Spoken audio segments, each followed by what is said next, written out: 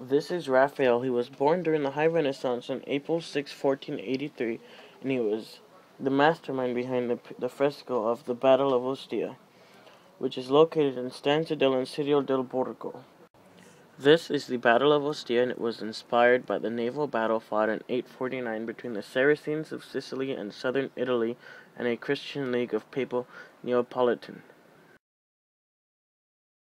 This part of the fresco is the naval battle fought between the Saracens and the Christian League.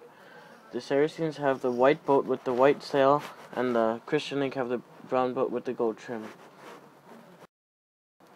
This is the Christian League defending their land from the oncoming Saracen troops, and you can tell that they have the upper hand because they're using horsebacks, and they have high ground because they have swords, while the Saracens have bows and arrows. This is Pope Leo IV, who came down to Ostia to bless the Christian League troops against their battle with the Saracens, and apparently his blessing worked because the Christian League won. Here are the Saracens being captured and taken prisoner by the Christian League, and they are on their way to be seen by the Pope for their judgment on whether or not they should be executed or taken prisoner.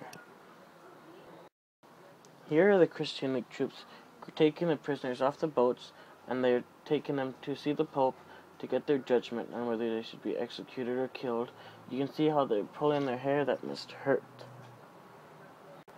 On this part of the painting, you can see that the Saracens have been captured and brought before Pope Leo IV to see whether or not they should be killed or taken as prisoners to work for Pope Leo and clean up the mess.